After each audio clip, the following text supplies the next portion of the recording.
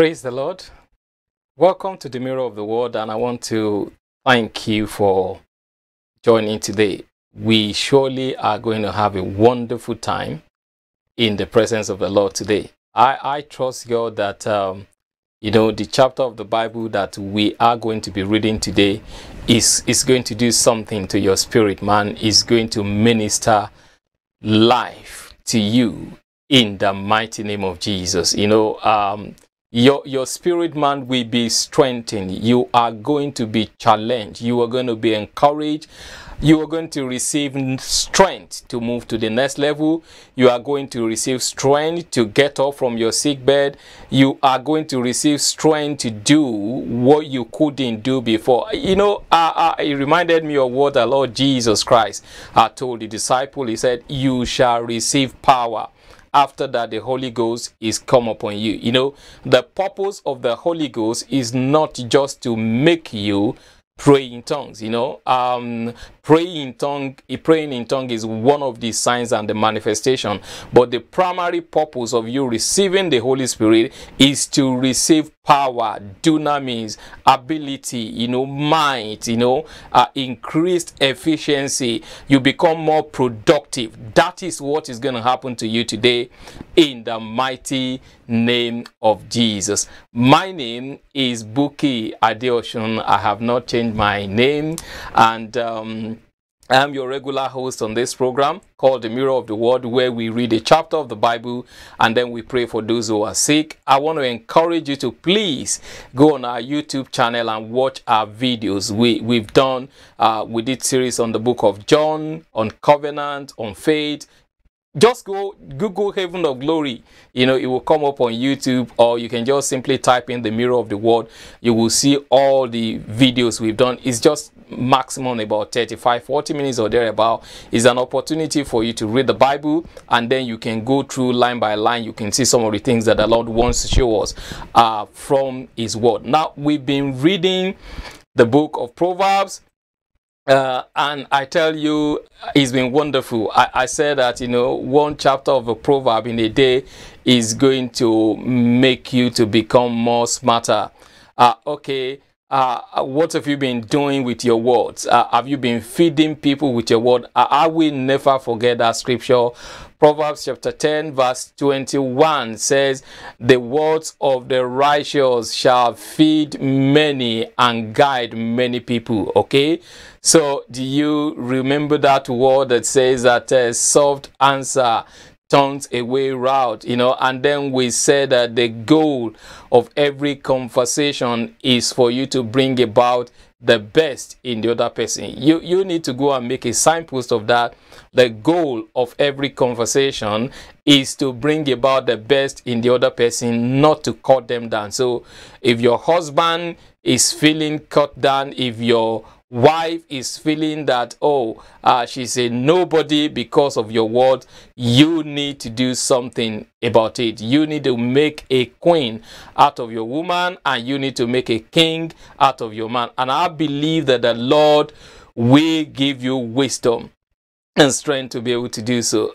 So by the grace of God, today we're going to be reading Proverbs chapter 18. That's where we are going today, Proverbs chapter 18. And I tell you, we are going to be greatly blessed today in the mighty name of Jesus. In the last chapter, we talked about strife, and we said that where there is strife and envy, jealousy, there is confusion and every evil work. Okay, maybe you need to stop praying and get rid of strife. Everything is not just pray. We had a Bible study today, and I said to people, the Bible says that we should watch and pray. So you are not supposed to just pray. That means that if the Bible says you should watch and pray, that means that during prayer you are supposed to see something. Okay, I'll leave it there. Let's go to Proverbs chapter 18, and I like to read from the easy to read version of the Bible. I want to get my Bible ready. Are you ready for us to go? Sorry, this is a live video, and I want to encourage you to join us 10 p.m. UK time. That's when we do this. I'm waiting for you to get your Bible ready, because we are going to do it together. Proverbs chapter 18 is what we are reading today. Are you ready to go? Okay, let's do it. Some people like to do things their own way, and they get upset when people give them advice. Wow. Fools don't want to learn from others. They only want to tell their own ideas. Do something evil and people will hurt you. Do something shameful and they will have no respect for you. Words from wise people are like water bubbling up from a deep well, the well of wisdom. You must be fair in judging others. It is wrong to favor the guilty and rob the innocent of justice. Fools say things to start arguments. They are just asking for a beating. Fools hurt themselves when they speak. Their own words trap them. People love to hear gossip.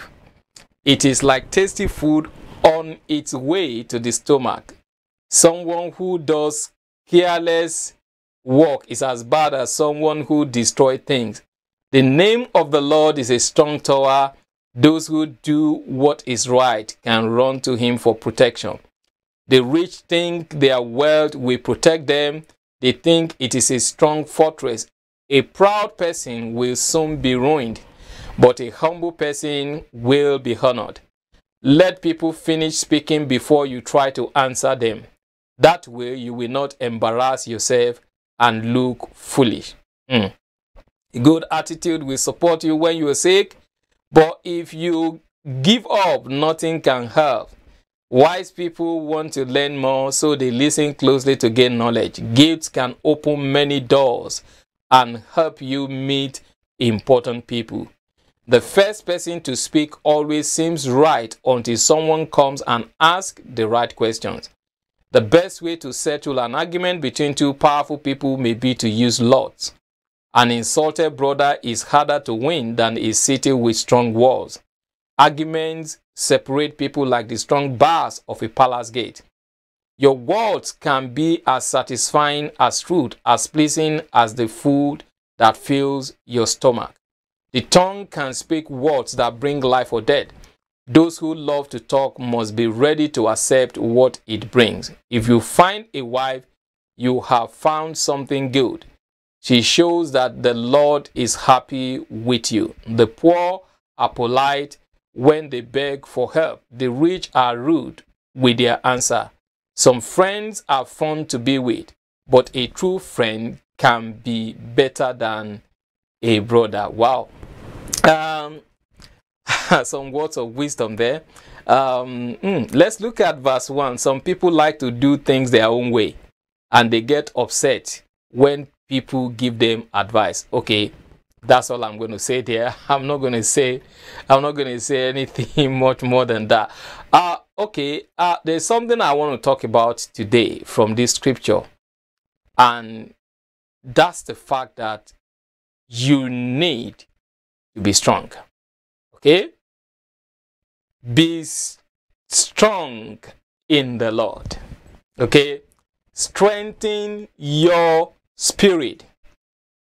Now, let's look at that verse again. It says that in Proverbs chapter 18, it says that the strong spirit of a man, the strong spirit of a man, I'm reading from the Amplified Version now, will sustain him in bodily pain or trouble. Okay? So, how strong is your spirit? You know, the interesting thing really is that we need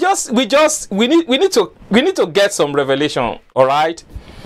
One of the mandates that the Lord gave us as a ministry is to develop the human spirit, soul, and body. Even before the Lord gave us the name of our ministry, the name of the church, not our ministry, the work He has committed into our hands, I was so clear in my spirit as to what I'm supposed to do is to develop the human spirit, soul, and body. But I was looking at, okay, fine, we can deal with the soul and the body, you know, but the Lord impressed it upon my heart to spend time developing the human spirit, because everything happens in the realm of the spirit. I promise you. So you're losing out a lot if you cannot key into that realm and you don't know what's happening in that realm.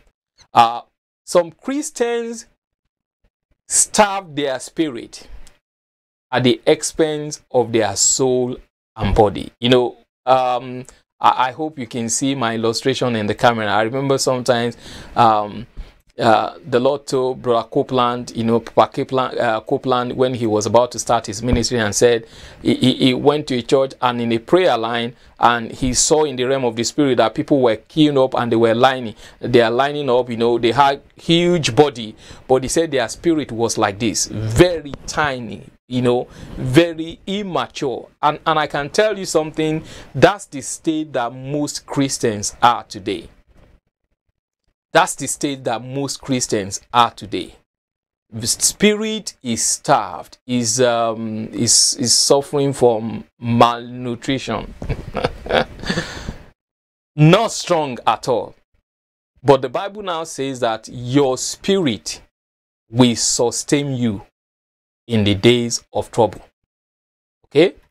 So, you don't start to run all over the place when trouble comes.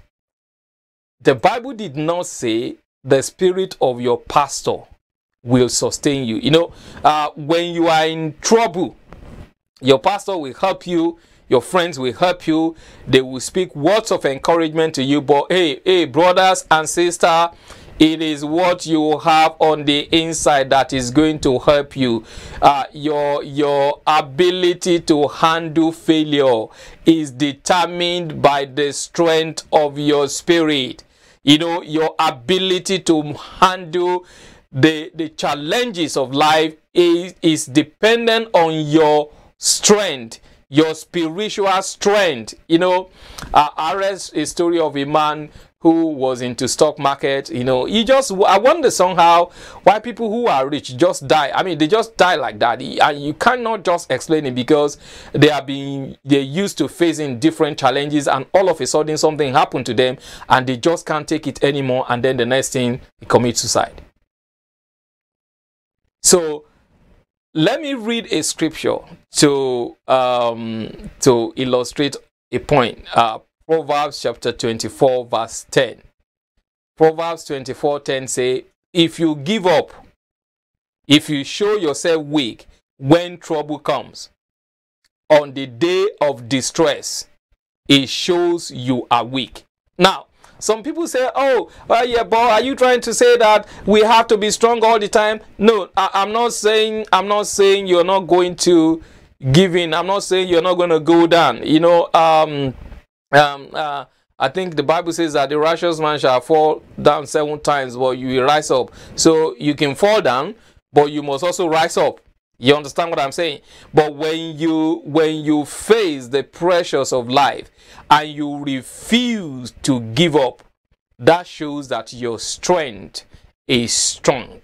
You know, my sister-in-law says something that has been proven, that people who survive cancer, you know, that they have a fighting spirit. They fight cancer in their spirit. They refuse to give up. They decide that they are going to overcome it, and in the end, you know, they won the battle. So that's what I'm talking about today. If you don't develop your spirit when you are in the trouble. You develop your spirit before the trouble comes. Okay? You know what we do? We don't sow our seed before we had needs. We sow our seed when we have financial needs, and then we expect miracle to happen. You are not supposed to live by miracles. No.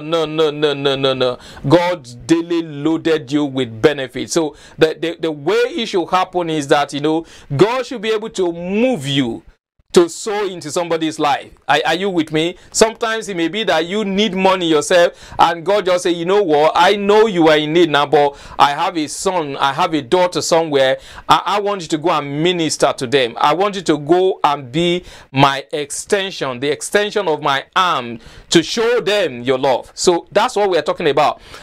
You have to develop your spirit before trouble comes. Okay? Let me ask us a question. You know, thank God I have to put on clothes. I have to wear my glasses. I have to look good. That's fantastic. But let's look at this. Look at it this way. Let's look at it this way. 1 Timothy chapter 4 verse 8 Amplified Version say, for physical training is of some value, useful for a little. Okay, let's think about it. King James translation say, bodily exercise profited a little. Why did he say a little? Okay, have you thought about this? You spend time and go to the gym. For those of you who are regular, and if you don't, you want to keep fit. You spend a lot of time. Okay, let me ask you a simple question, something that I want you to think about. How will you carry your body without your spirit? Or can you carry your body without your spirit? Can your body go to work without your spirit? The difference between us and the person who is dead is that their spirit is no longer alive. It's gone. So it means that if you really want your body to function well, you need to develop your spirit. Okay, people go to school, get education, you develop your mind, you do everything you can. What are you doing to develop your spirit? Okay, this is one of the exercises. That's a spiritual exercise. 1 Timothy chapter 4 verse 8 says, but godliness, spiritual training is useful and of value in everything and in every way, for it holds promise for the present life and also for the life which is to come. Okay? God expects you to be strong. I'm going to say that again. God expects you to be strong at all times. So I want you to, the year is not gone yet. I want you to write down a new goal. If you don't have it, I am going to develop my spirit. I am going to, you know, it's amazing. People miss church where they hear the word of faith. Okay? They don't, programs like this where you read the Bible, we don't have time to do it. We can watch a football match for 1.5 hours, 2 hours, and at the end of it, like Brazil lost today, we put our money on it, and our team, you know, you understand what I'm saying?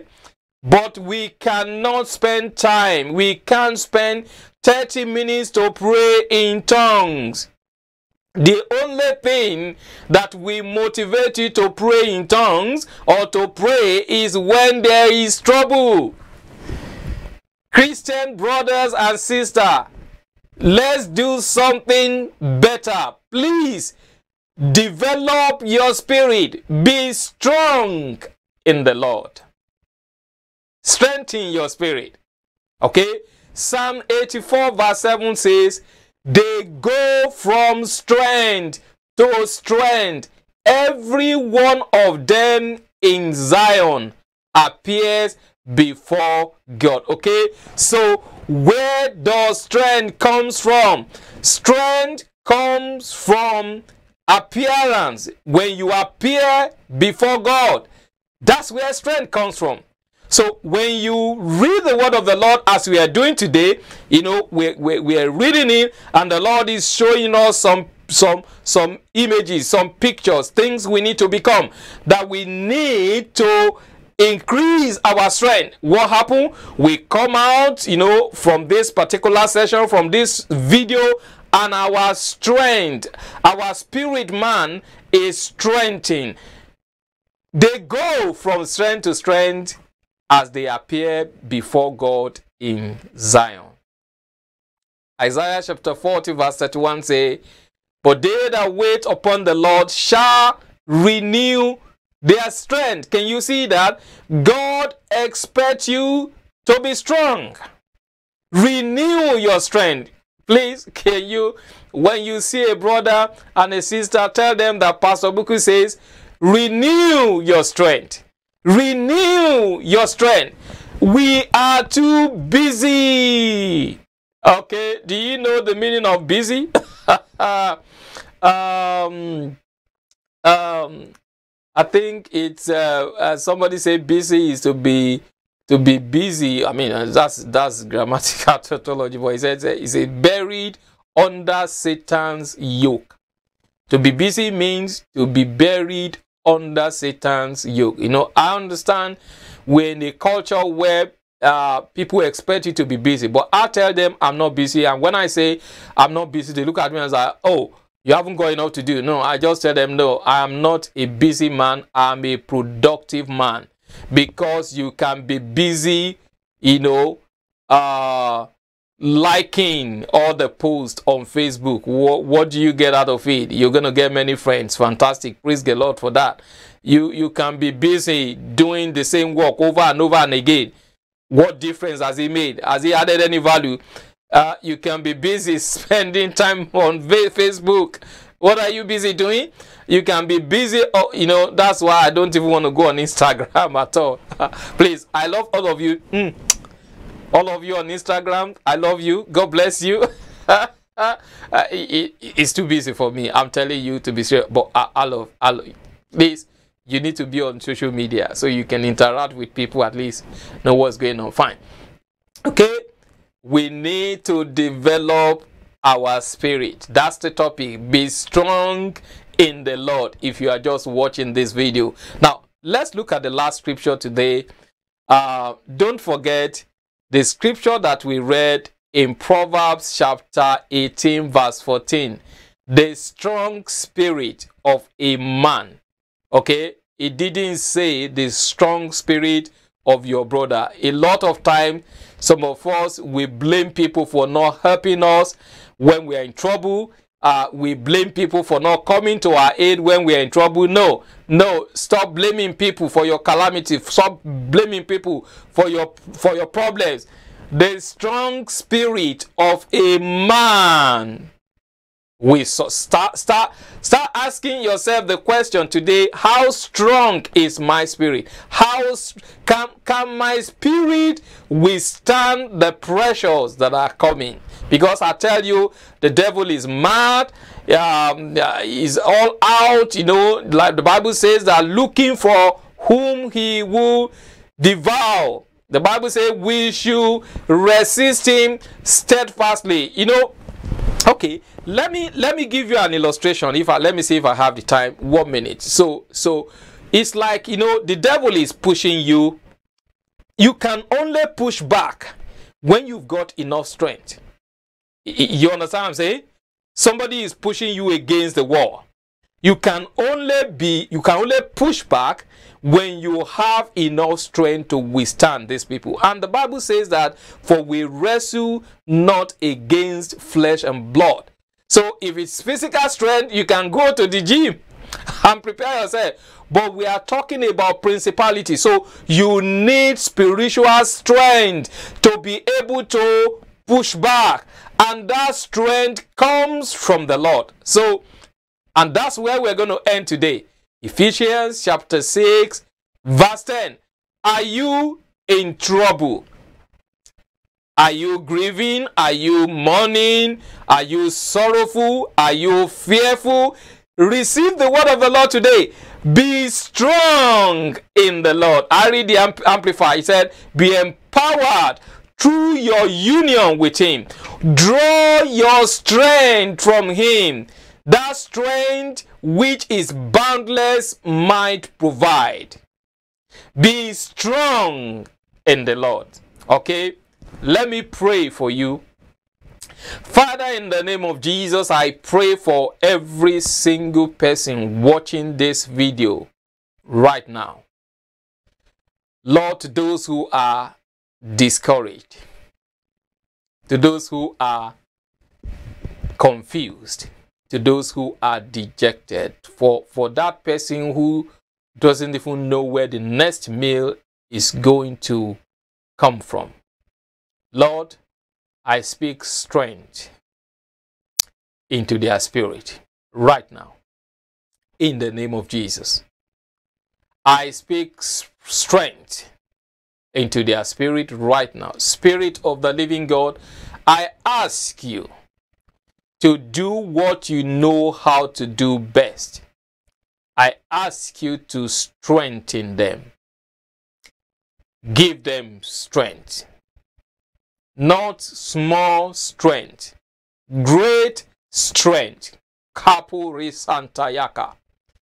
Iglalo kusumba ikisanta kalike shukuya. Mangra kesikilia. Don't give up. Receive strength right now in the name of Jesus. Sipali kasako ikisantukuba. Glantish to kaprake alakesi kembra. I want you to do something. I want you to stretch forth your hands like this. And I want you to receive strength. Just say, Lord, I draw strength from you. You remember what Ephesians chapter 6 verse 10 says? We read it, say, draw your strength from him. Lord, I ask you, let there be a divine transmission today in the mighty name of Jesus. Lord, I pray for every single person. Oh yes, thank you, Lord. Thank you, Lord. Rage stakepa ikele ashi. Receive strength in your bone right now. Yes, right now in your bone by your right leg. Receive strength right now and begin to stretch it. Actually, you can feel some warming sensation in that part of your body right now. Begin to stretch it and receive strength in the name of Jesus. Lord, I thank you for all these miracles. Receive financial strength in the name of Jesus. Thank you. Receive emotional strength in the mighty name of Jesus. You will not fail.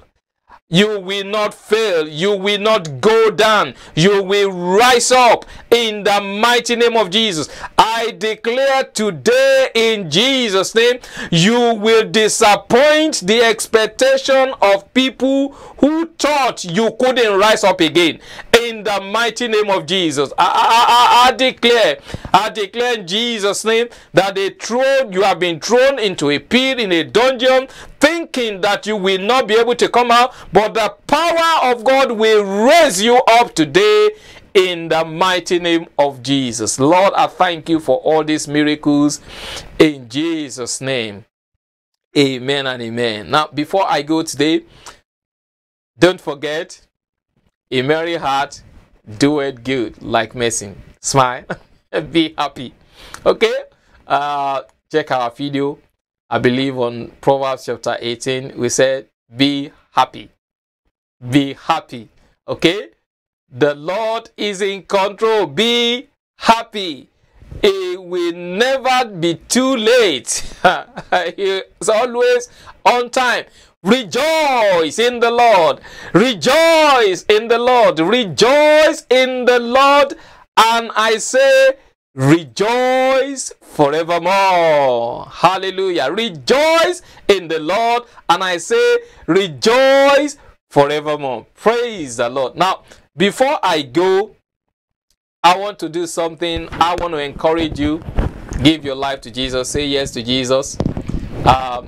Jesus said, anyone who believes in the Son is not condemned. So if you don't believe in the Son, you are condemned already. So I'm asking you to come out of condemnation. Come out into the light of God. Let the light of God shine in your life. Let God show you the path that you need to walk in. So I want you to give your life to Jesus. I want you to become born again. How do you do that? I want you to say these prayers after me. Lord Jesus, I confess that I'm a sinner. I repent of my sins today. I believe you died for me so I can have eternal life. I ask you to come into my heart. Be my Lord and Savior in Jesus' name. Amen and amen. Praise the Lord. Congratulations. You are now born again. You are going to see my address on the screen. I want to send some materials to you that's going to help you grow spiritually. So please do send us a text, or you have a testimony, share with us. And then, send us an email, and then we will send those materials that is going to help you grow spiritually. Praise the Lord. I want to encourage you to watch our video on YouTube channel. You're going to find our videos there, and if this has been a blessing to you and you think it's going to encourage someone, I want to encourage you to please share the video. May God himself, the God who makes everything holy and whole, make you holy and whole, put you together, spirit, soul, and body, and keep you fit for the coming of our Master Jesus Christ. The one who called you is completely dependable. If he said it, he will do it. Thank you so much for watching this video. Until I come your way same time tomorrow, when we are going to be reading Proverbs chapter 18. Be strong in the Lord. Develop your spirit, man. Read the word of the Lord. Spend time praying in the spirit. That's how to be strong. That's how to develop your spirit, man. God bless you, and bye.